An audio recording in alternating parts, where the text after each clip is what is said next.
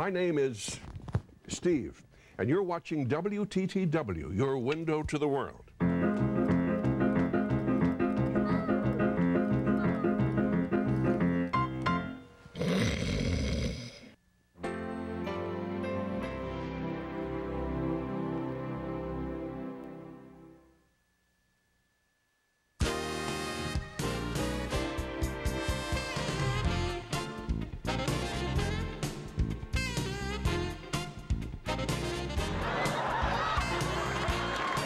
Just ahead of us is the bus. I'd like to see you pass that bus on the right. Okay. Whoa! Very good. Oh, here we go. Okay, here we go. Oh, like a truck movie. Smacking. Smacking. Are you left-handed or right-handed? I have no idea anymore. Oh, please, you're very deep. Can't you take the blood out of my back? This is the Second City, where every night the best improvisers in the country are performing for packed houses. Since 1959, the Second City has been one of the most influential theaters in the country, turning out some of the world's most beloved actors. Right here, in this theater, in the heart of Chicago, hundreds of artists have launched their careers. People who changed the face of television, film, and theater. Hi, I'm Jim Belushi, and I wrote and performed here. Well, several years ago anyway. Tonight we're going to tell you something about this place, where we all began our careers. We're going to give you the first ever glimpse at the Second City show being created from the first day of rehearsal through opening night. You'll see how improvisation really works, and how we use it to create comedy reviews. When we're done, you're going to see that when it comes to improvisation and comedy, this place is second to none.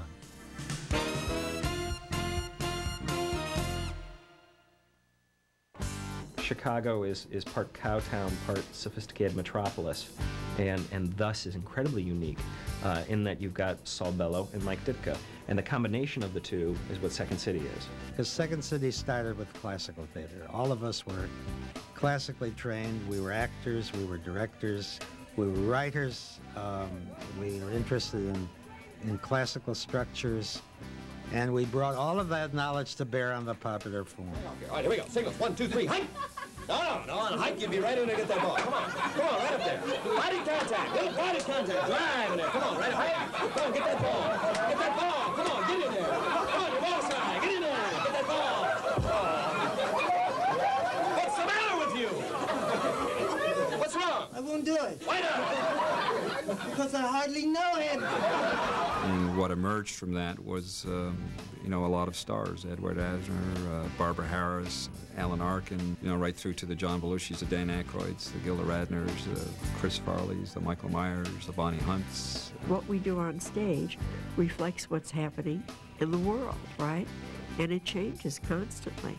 If we were still doing Eisenhower jokes, nobody would come here, right? What the actors address are things that are happening around you. You know, Second City built itself doing this classic revue sketch comedy. 6 chairs on an empty stage, and the actors make it up.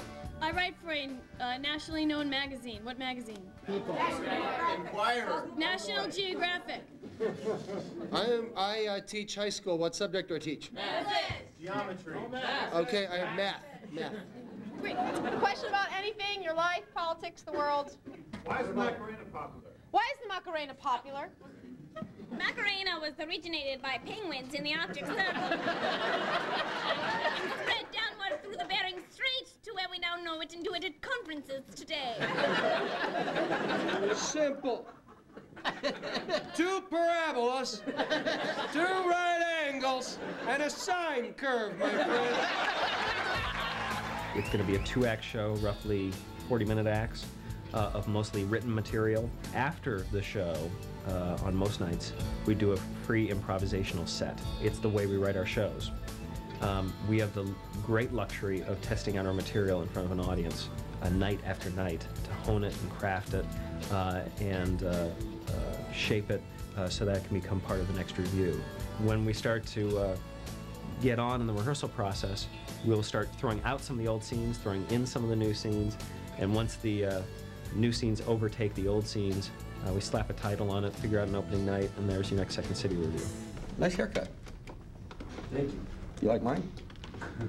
First, you got your director, Mick Napier, who was taught at Second City for some time and directed here previously, and an amazingly gentle, sweet, vulgar human being, someone I admire on many different levels, not just their artistic talent, but also their humanity.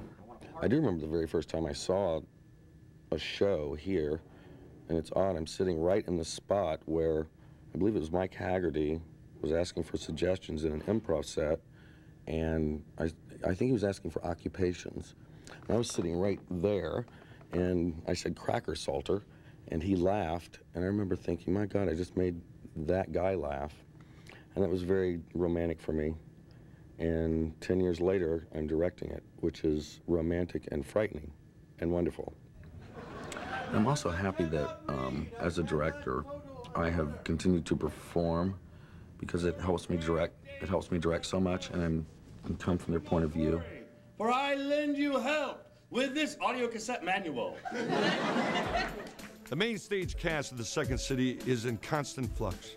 For the most part, the cast is studied at the Second City's training center, travel across the country with the Second City's road companies, and then they performed at the Second City's ETC stage next door before being promoted, so to speak, here to the main stage. And because of the Second City's reputation, on any given night, the entertainment industry's heaviest hitters might be in the audience looking for new talent for television and films. It's mid-October as director Mick Napier begins the process of creating the newest Second City review. It's a process that, believe it or not, can take 3 to 5 months. The current cast includes Scott Adsit, Kevin Dorff, Rachel Dratch, Tina Fey, Jenna Jolovitz, and Jenna Jolovitz. The model actor, improviser, for me, when I'm directing a show like this, organically developing material through improvisation and writing, is someone who will have the attitude of, sure, I'll try it. And then if it falls on its ass, they'll go, sure, I'll try it again. And someone who, of their own accord, puts themselves at risk all the time. Someone who will boldly and fearlessly go into the unknown and see what happens. Kevin Dorff is a dream to work with. He'll try anything 5 times. He doesn't care if it falls flat every single time. He just goes, sure. Oh, I know what you're thinking, a kid in a bar, but he'd be well behaved. No, I wouldn't hit him. No, nothing like that. You know, when you love somebody, you don't hurt them. I mean, when you really love somebody, I mean like true love, not like lust, like pornography, which I love. Let me tell you, when that kid gets old enough to operate a VCR, his eyes are gonna pop right out of his head. Tina Fey, she's very, very smart. She has a very innocent, childlike quality about her that she knows how to deal with, and it gives her a lot of power on stage. All of her characters are so dimensional and fresh. She's constantly surprising me with stuff. Funny. You think I'm funny? You're funny. You think so? Because people say I'm funny, but it's like, I don't see it, you know? Scott Adsit is very, very talented. He's confident enough to just lay back and play the scene, and usually that playing is accompanied by an extremely full-dimensional character.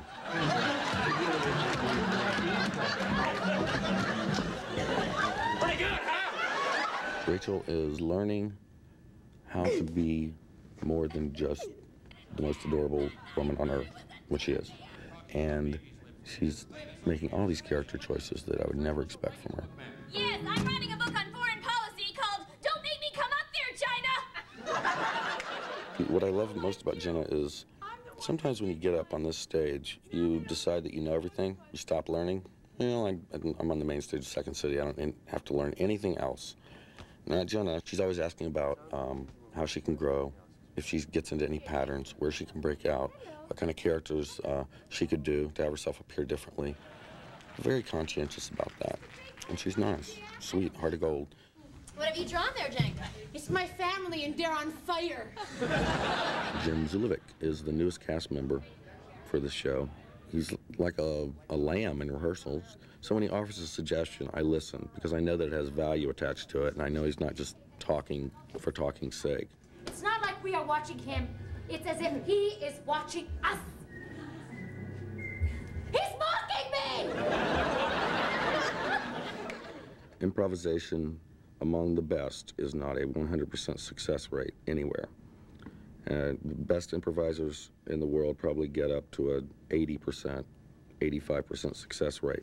Success equaling having a scene that builds and having a character that works and having the audience enjoy that, not necessarily laughing, but being empathetic to a process that's heightening in the scene. Improvising for a show is it's a skill. Improvising in rehearsal, improvising without an audience is something to learn. I think of it like dance, or like a basketball team that's a good basketball team has practiced so much and knows each other so well that they know where they're going to be at any given time, or they understand the rhythm of each player, and they've worked so long putting it together slowly that it's effortless, or it seems effortless. You have to try to do as little editing as possible in your own head before you speak or move. There's no should have, there's always a could have. You should have said something more when you came in to measure yourself. You should have been someone's father, or you should have been someone's boyfriend. You should have been some relation to somebody in the scene. But no, I could have, and it might have gone a different way, but you can't judge yourself like that. Otherwise, you're going to be not entering, you know? If your partner says something, then you agree to it and you add something to it. Like, if your partner says, take this bowling ball, and then you say, oh, that's not a bowling ball, that's a watermelon, then like you'll get a laugh from the audience, but then the whole reality is gone. Like, if you just keep denying your partner, then the scene can't go anywhere. So you have to accept whatever your partner says as what the scene's about. Dad, Kevin mutilated my Barbies again! Kevin? She was getting in my G.I. Joe's face. He broke her arm! G.I. Joe did it. We're gonna have you talk to your counselor again. He's crazy. He was in numb. Make your partner look good, which is a kind of a well-worn phrase that we trade with each other. It's one that we got in class and when we have our training, and we use it all the time. I mean, we say it sometimes, you know, to each other, or, you know, made me look good, or that really made me look good, or, you know. Breathe! Somnambulism. Man, I'm bored. That's okay, it's soccer. It's expected. It's too much beer, I guess. Oh, fine. Oh, don't wake him up. Don't wake him up. Breathe! Darwinism. Guys like that won't last long. No.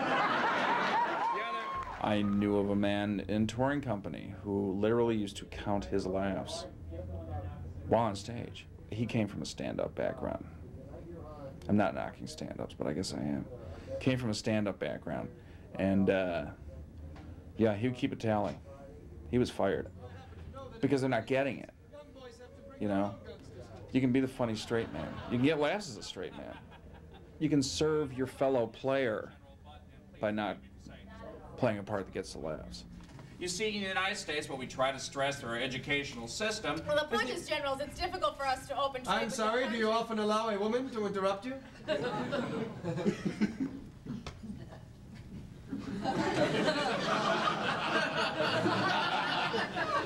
No.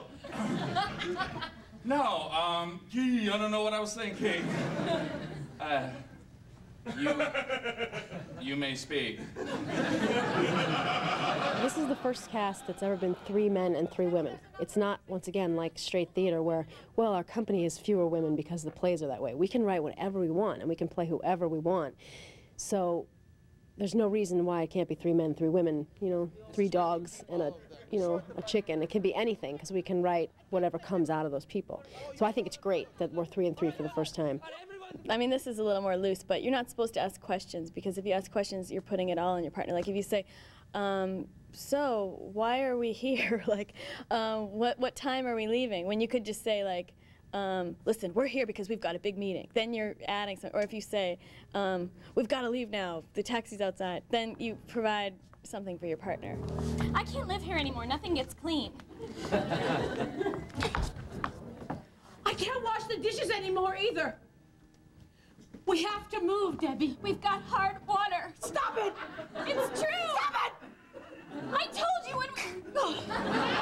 The final thing you really have to know is how to release all your inhibitions and all your self-judgment and all your judgment of the other people, so that you can just be in that situation and respond and you know, a lot of the times it's just whatever natural response you have gets a laugh because people recognize themselves in it.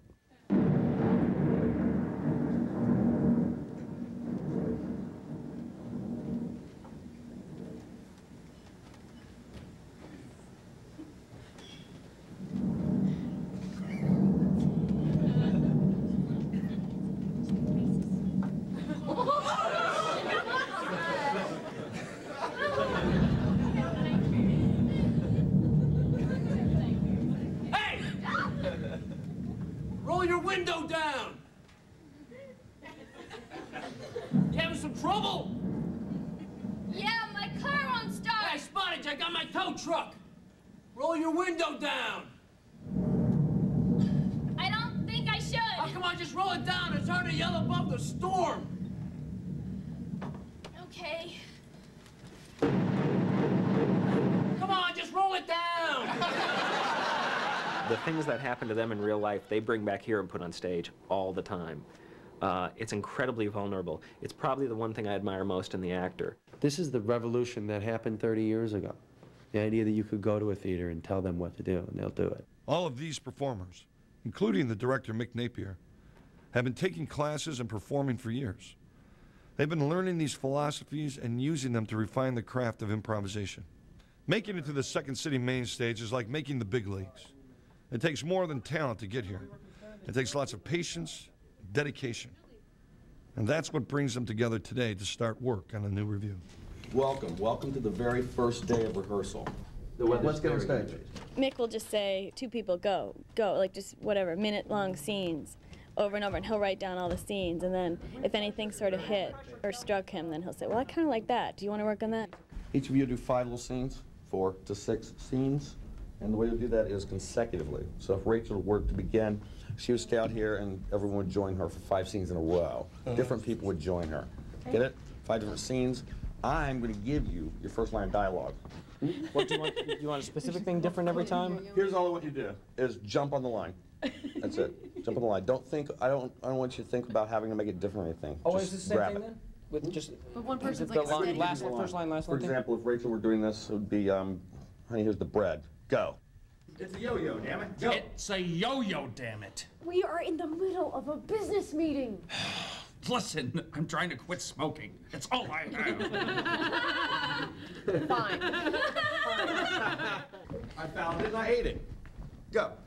I found it, and I ate it. And is it giving you trouble now? Yeah. All right, well, let's get your next right here. I found it, and I ate it. We'll try to determine what it is. Right over this way, all right? Stand right in front of this. Yeah. Put your chin up there. Okay. Rest your chin on that. I found it, and I ate it. Yeah. Let's say, for example, if you have someone and they are in a pattern of every time they come on stage, they talk a lot, right? And they use their hands a lot. If I provide the first line of, my hands are behind my back for a reason, and I'm not speaking to you, then that provides them the opportunity to go in the direction that would not have occurred to them. You're a miracle. I love you. Go. You're a miracle. I love you. I mean, I really love you. And I don't think, nothing's fun with other people now, you know? It's just like, I can only think of you when I'm like, you know, if I'm driving or if I'm like in the middle of shaving, I just say your name and stuff, you know? Bonnie. Who are you? You know, I'm on the 4th floor across the street. So, what is it that you do for a living? Me? Well, I catalog bugs. For other the people. museum? Well, you know, it's just really, I'm kind of freelancing right now. All right, I'm wicked. Go. Oh, right, I'm wicked, right? You're the one that's wicked. I'm serious. You come in here, you all lick it up, and you want me to drive you down to... Ma, I just need a ride, all right? You want me to drive you down to the mall parking lot so you can meet boys? I don't think so. Why not? You used to do that. You're down at the mall parking lot every night. That is different. That is putting putting you through school.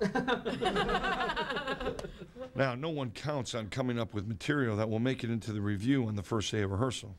But the scene known as Wicked seemed to show a lot of promise. So, a couple of weeks later, Tina and Rachel used the audience suggestion of condoms to improvise a scene using their Wicked characters. Arlene, I gotta talk to you because I was driving home from work the other day, and I saw you parked in a car making out with a boy. My God. Oh my God, no way. Oh my God. I saw you. Oh my God. And you had your top off, darling. No! Oh my God.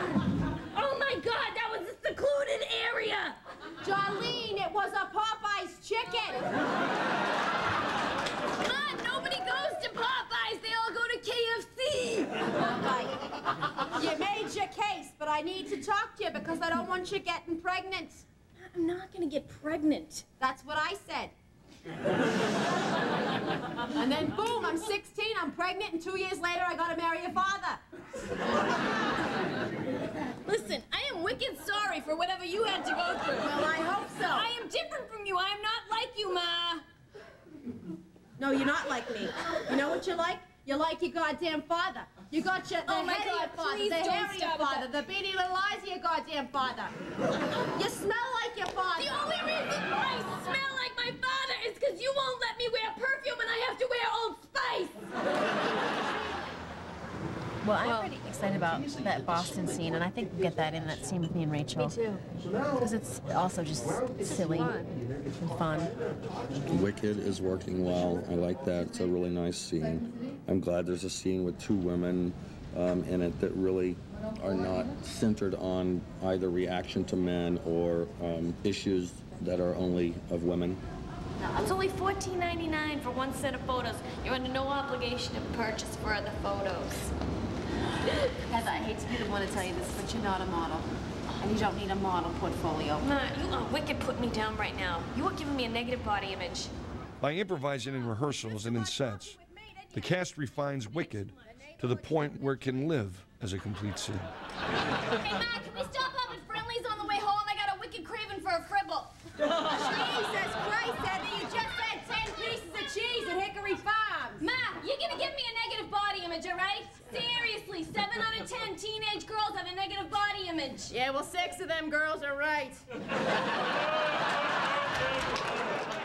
While scenes like Wicked emerge from spontaneous improvisation and rehearsal, other scenes are created when cast members think of ideas on their own. The group can then use those ideas to improvise in a set. Well, you know why this lobby is painted orange? Because it was painted in the 70s.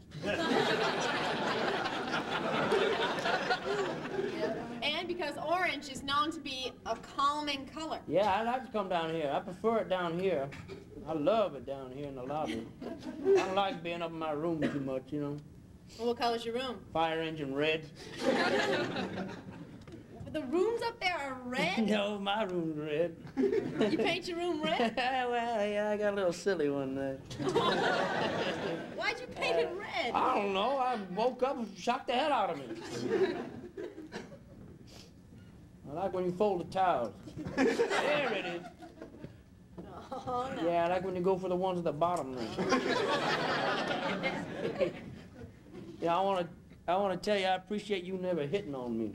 Well, I'll tell you, it takes everything I got. In another set, working off the suggestion of stripper, Kevin comes up with a very funny line that will be the launching point for a scene in the new review. I'm only in town for one night. Let's go. I don't have any music, so you just have to strip to CNN.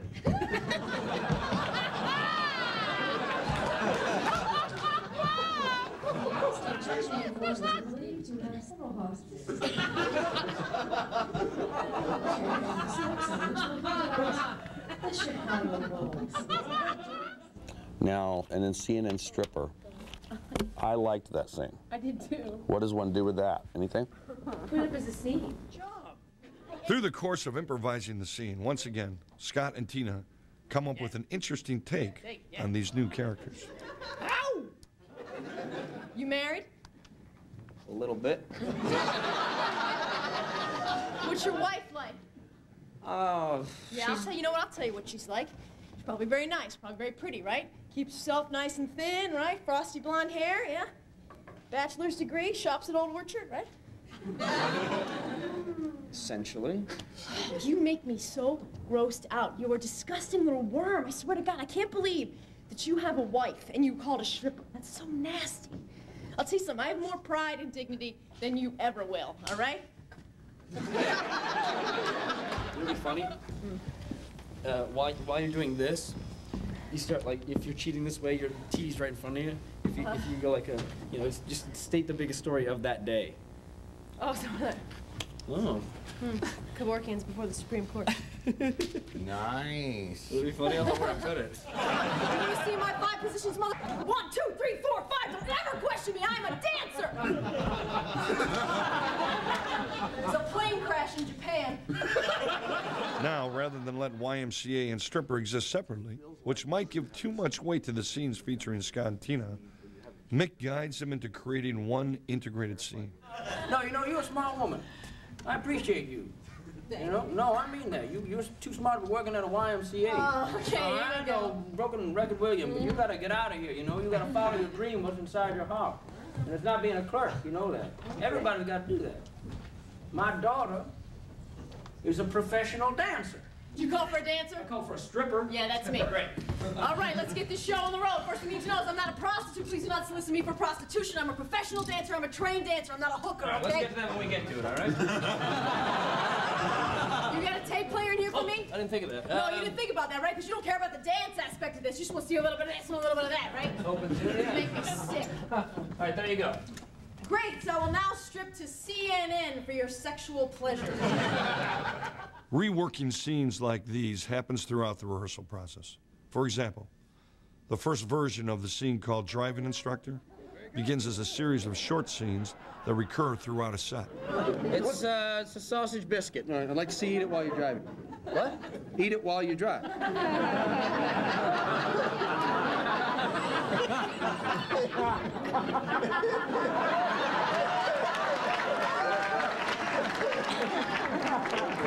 All righty, let's pretend you're a little late for work. Speed up. Whoa. Very good. Hands are really slippery now. Wipe 'em on the chair. That's right. Where'd the wrapper go? All right. Now there's an accident over there. What are you gonna do? Look. Slow down and look. Right. Slow down and look. Remember the law. All right. Let's see how you are with makeup.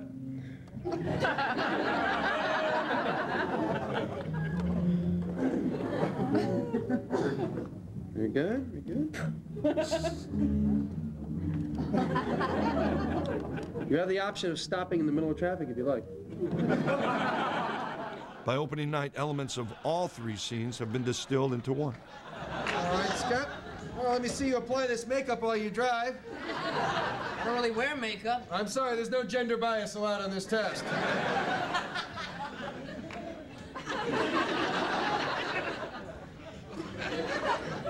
Good. Very good.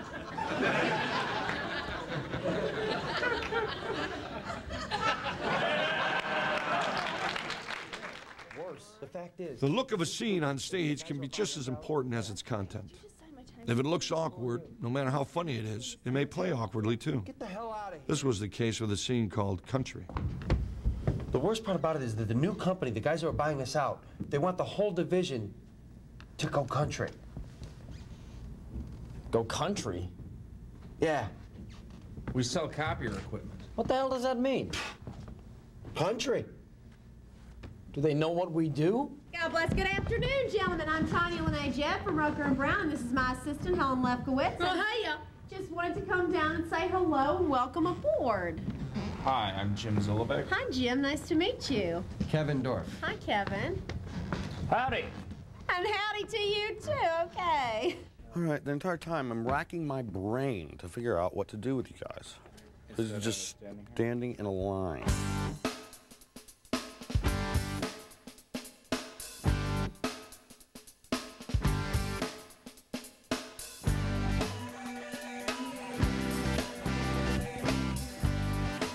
Oh. That's it. What it is? That was it. Good eye, Anson. I almost walked right over it. This is the first version.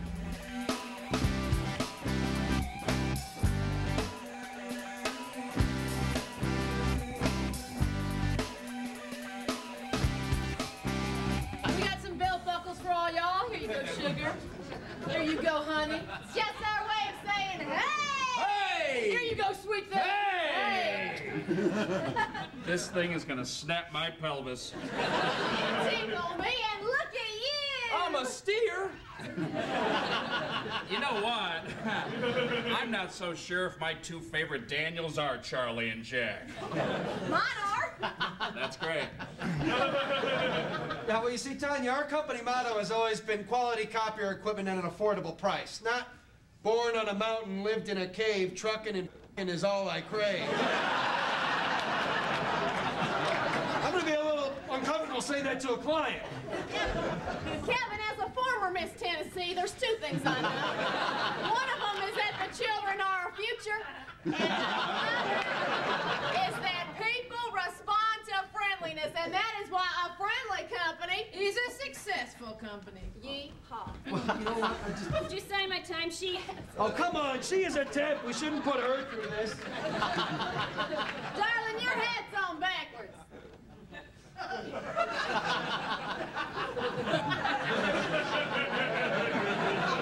She looks ridiculous. Oh, come on now. I think she just looks as pretty as a five-legged frog hopping around an old hollow deer. These are not the final versions of anything. Nothing's final. Even after opening, for that matter. I mean, it's going to change after opening, for that matter. Nothing is ever final at the Second City.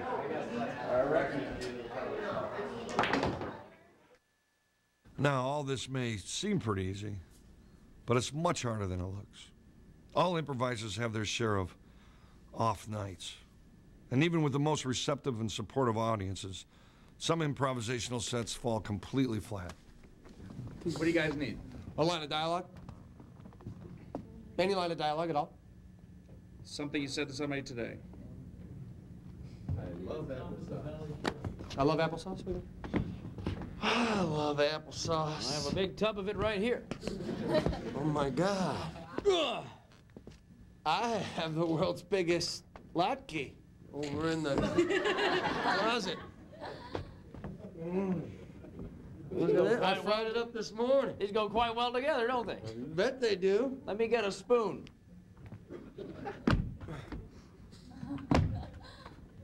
It's a little more brown on the one side than on the other. Come on in. I got the pork chop. Ah, yeah, keep it coming. You know, improvisation, the best improvisers in the world, it's got about 75% hit rate, you know. And if the 25% of the time it doesn't work, happens all in one night, then you get this set. I just killed somebody! I just killed somebody! Not again! Yes, I did it again! Oh. I swear to God, I was just gonna go to school today, and I did it again! I'm really sorry! You are careless, princess. No, I'm We're so very stupid. disappointed with you. The problem is that, you know, we're in a groove and we're stuck in it. Sometimes you force some energy, but then it's fake. That's like I tried to force one. I was like, I just killed somebody. I was like trying to force something But then, dramatic. and of course, and what did we do when she did that? Stood there. We didn't match your energy. We didn't grab onto your emotion. We just went, oh boy, that's terrible. You know, if we had actually responded, we could have, you know, hidden you, shielded you from the police, put you in the trunk, driven somewhere fast and energy, and it would have changed some things. A director, I feel like, needs to be someone who everyone feels confident will pull it off. I believe that, because I've been in many shows, and I believe that if you're an actor in a show, that you want to feel like your director is going to take care of it. So it's fine. In the end, it'll be fine. And some directors might say the words, I don't know, like this. I don't know. And that would be frightening. Another director might go, I don't know. Another one might go, I don't know. And for me, the how and the way of those words is the world. because one is, I don't know, but I will, don't worry. Another one is, I don't know, and I never will, and I'm frightened. Mick's job is hard, I think, because he can only work with what we give him. He's got to help us come up with the overriding concept and what does he want to see in terms of, the stuff that fills in the scenes, you know?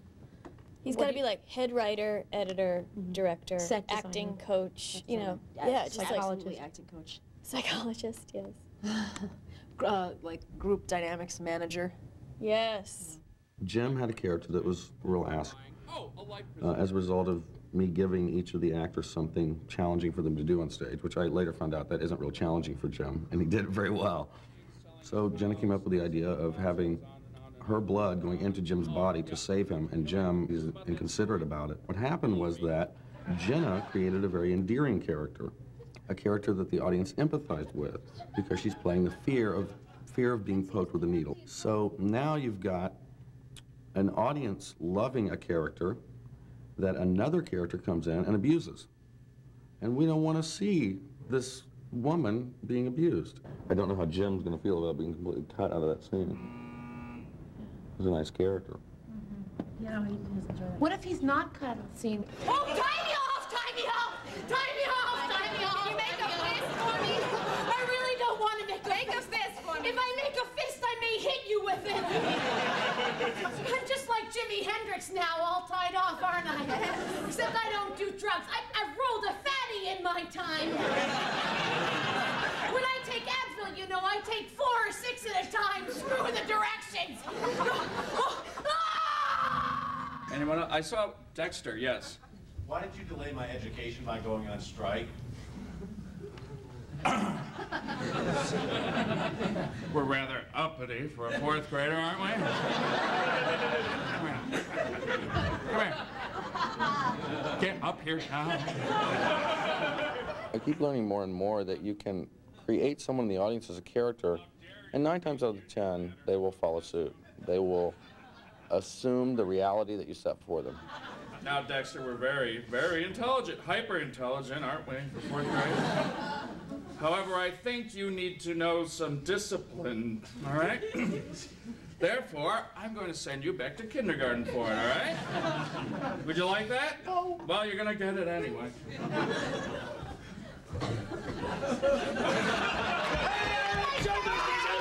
These are toes! Hey, children, these are toes! Hey, children, these are toes! You better pay. You have 10 seconds to finish your finger paintings, okay? I need all of your stuff! There's so many limitations that we put on ourselves. Well, we can't do a scene in an office. We can't do a scene in a school. We sometimes get overlooked if the scene is good enough. And another big one is, well, we don't want to play children. Because I hear that one a lot. You'd agree, right? Is because it's too easy, because it's easy to get laughs as children. If we find a new angle on a kid, or we just do something that hasn't been done, or just if we play it well enough, then it'll work. I brought my son here for his first day of kindergarten.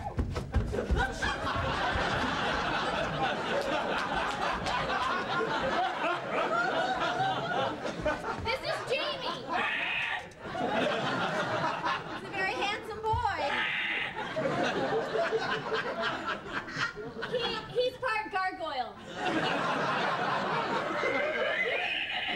We were just finger painting. If Jamie would like to jump in and just start finger painting. Do you want to paint, Jamie, huh? Do you want to go paint? We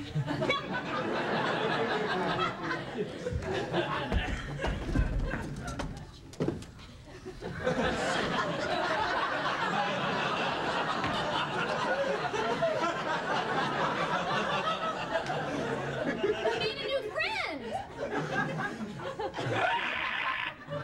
This is the time where everything in your life you're trying to make a scene out of. Like, all the time you're walking down the street, what's a scene, what's a scene, that's a scene, that's a scene. And relatives are calling, my mom calls with scene ideas, our friends call, and they with scene, and it's like, there's no time when you're not thinking about it.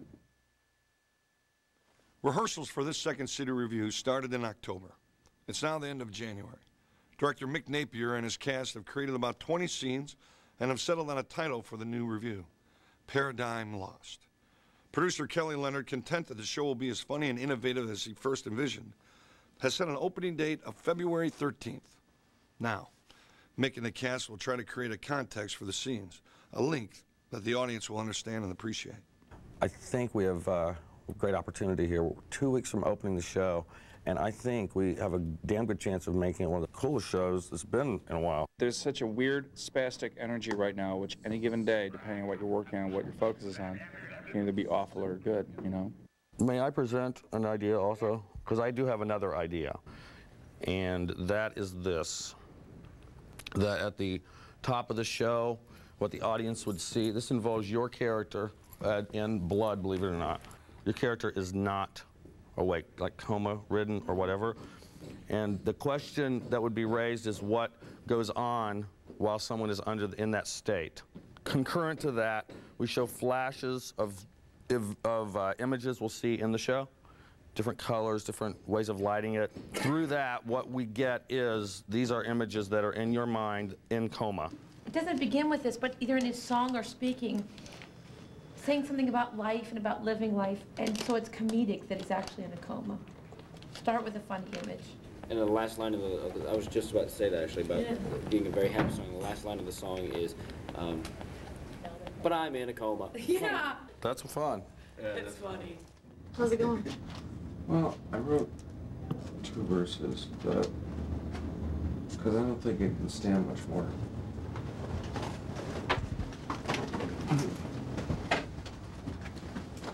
It's another terrific day, a day that's mine for the taking. It's another fantastic day. You best believe there's no mistaking that the world is my oyster with a mess of goo inside. I've got the thingy to crack it open, and I can eat it raw or fried. Or fried. It's another stupendous day, and I don't want to sound redundant, but it's another stupendous day. To waste it would be repugnant. There's so much life to live. I'm gonna go supernova, and I'd grab it all today if I weren't in a coma. What's going on in that head of yours? What's going on in there? I feel like how everyone feels the week before the show. Like, I'm glad it's coming to a close, and it seems like everything's falling together. I still want to see what it looks like to build out in images to get to curtain call. I want to see if it's too fucking pretentious or whether it's effective or whatever. There was something great about that last night, late at night. I was thinking about it afterwards, how much I'm going to miss that. The light people working around us, working on the lights, and us working, and everybody working on different parts of this theater and making this theater, like, everyone staying late. People who aren't paid, you know, excessively, but passionate about getting it done. And we're working on the ending of the show and the pressure and putting it all, you know, putting it all in place was just really exciting to me.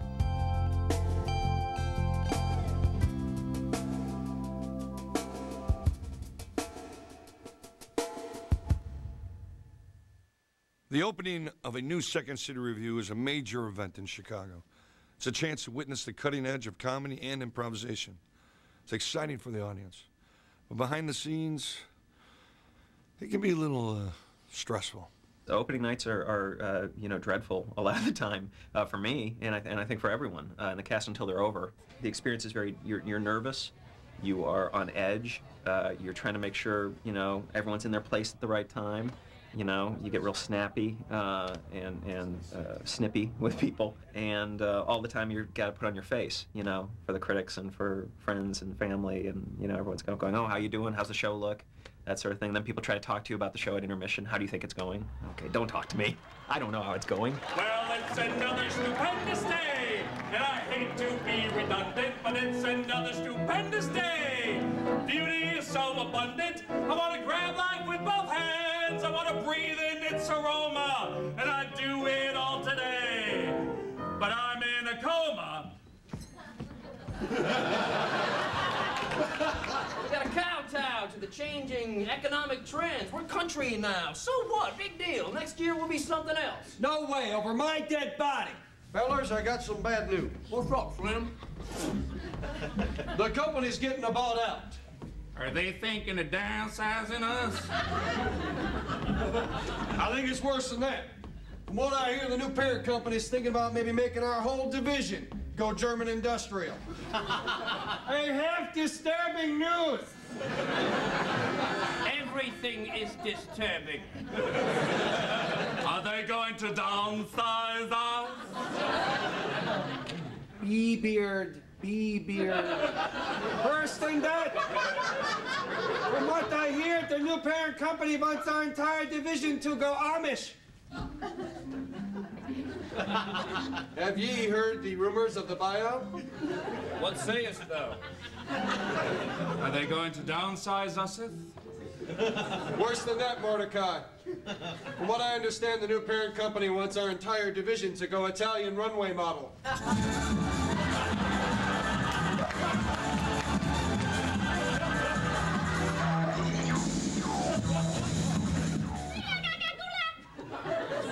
My wife has reminded me I'm late for an appointment.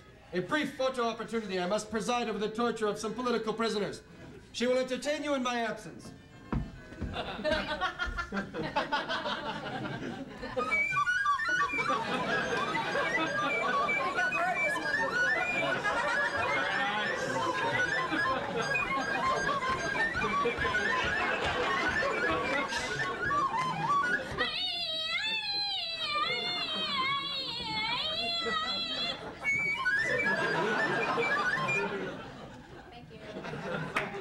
If I lived in this country, I'd kill myself. Oh, I'm sure someone would do it for you. Fisher Price people don't have any feet.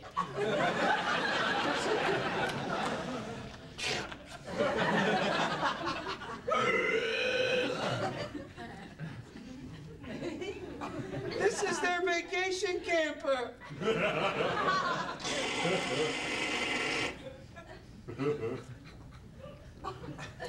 Hey, put a bed. Well, I guess I'm gonna go now. Oh, you're welcome to stay as long as Jamie needs you. It's That's his okay. first day. Doing fine. Jamie, honey. Jamie, mommy's gonna go now, okay? Yeah, That happens with the human children, too. I'll be back to pick you up at noon, okay? Yes, you'll be fine. Be a good boy, okay? All right,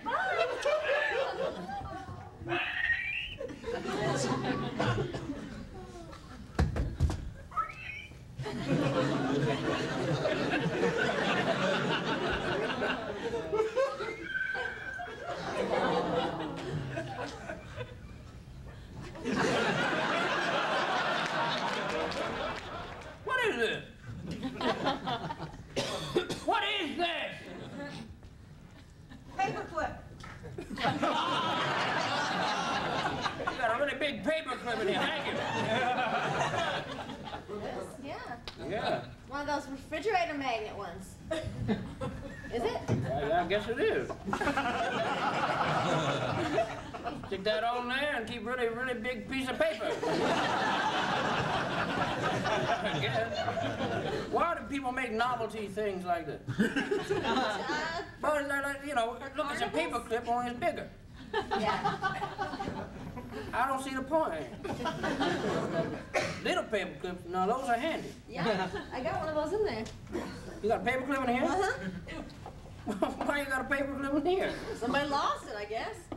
Yeah, nobody's gonna come around here. I want my paper clip. Someday, William, you're gonna be looking for a paper clip and you're gonna come crying to me. I want my paper clip. You see my paper clip? Right, it's like a little version of my magnet. You're repulsive to me. You're repugnant. You know that? Hey, gee, you're the one taking your clothes off on the Days Inn. I mean, I didn't ask you to become a stripper. People have control over their lives, you know. If you don't like it, leave.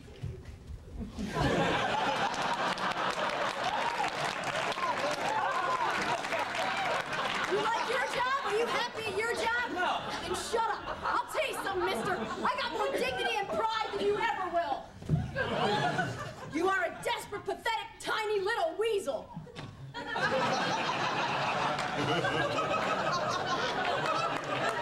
Wow, those are great. Thanks. Your opinion really means a lot to me. Hey, the I just don't want you getting pregnant. Ma, what is this, a very special blossom? You know what your problem is, Heather? You're exactly like your father. Oh my God, attention shoppers, here comes my personal Bring it on, swear to God. Listen to me, you look like your father, you talk like you smell like your goddamn father half the time. The only reason I smell like my father is because you won't let me wear perfume and I gotta wear Old Spice. Well, God forbid you just don't wear any perfume, you little hoochie mama. I'm sorry. No, I'm not, Heather. You drive me up a freaking wall. I swear to God, Heather. It's my job to piss you off. I'm your mother. I brought you this way. I'll take you Psychological out. trauma, right? You're like one of the mothers on Sally Jesse. God forbid. We are not white trash. We are damn close. Come on, we're leaving. Let's chop, tick-tock. We're out of here. Oh my God, Mom, look at these. That's very sad. Sing me a sad song. Ma, come on, we didn't get Ma, come on. Put it back.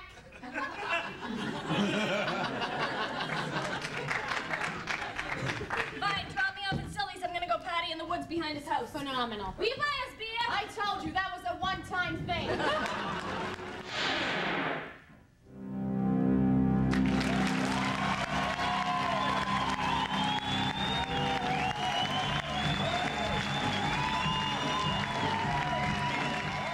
Yeah, I had to resist the temptation to give him notes, but it was okay. Because all I was thinking was, But I spent most of my time in the bar.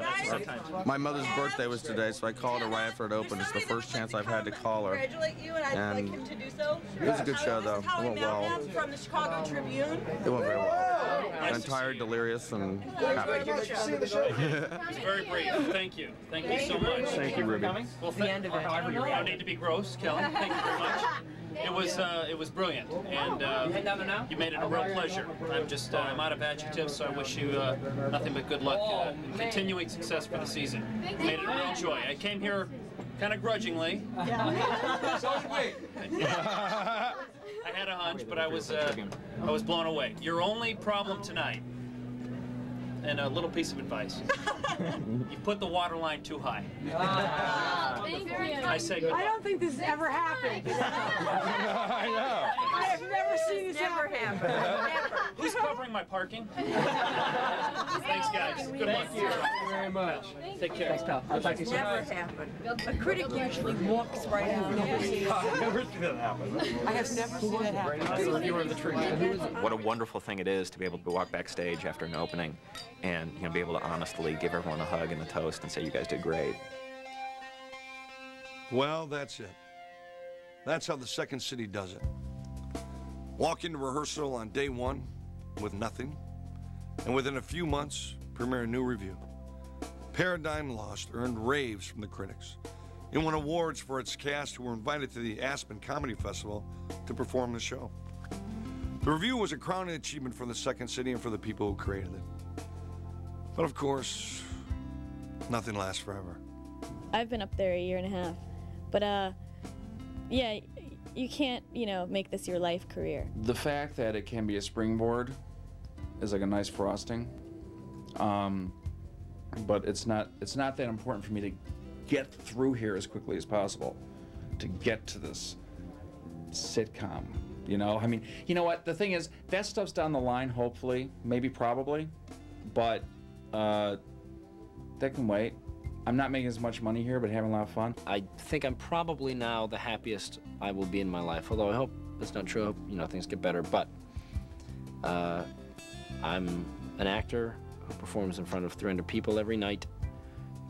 I write my own material and perform by the seat of my pants. I was very relieved. I was very happy. I was partly sad because it was over, and I knew I hadn't done it the best way I could have. Us enjoying ourselves, whether we're in rehearsal, whether we're doing a set, or whether we're performing a written scene, us enjoying ourselves will be evident to the audience, and that is the key to them enjoying themselves.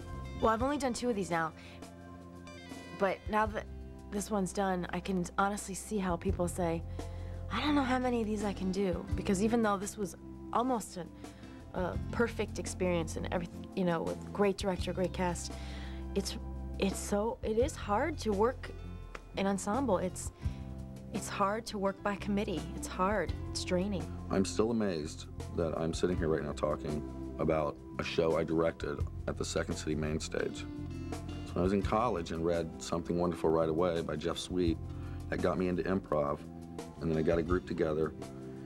And that's when I started learning about a place called Second City. And Lord, just the scope that it has, and to watch people come in here, look at the walls, look at all the people who've been here. And the last thought that would have been on my mind 10 years ago is that I would ever, A, be a director, B, direct the main stage at Second City. You're getting them young in their career. You're getting them where they're focused on the work, where what they care about is the work. They're not interested in the money or the prestige or any of that. They're simply here to do the best work that they can, and they really care about stuff. And that is so rare. And, you know, we're so lucky to be in Chicago, in a place that can support that.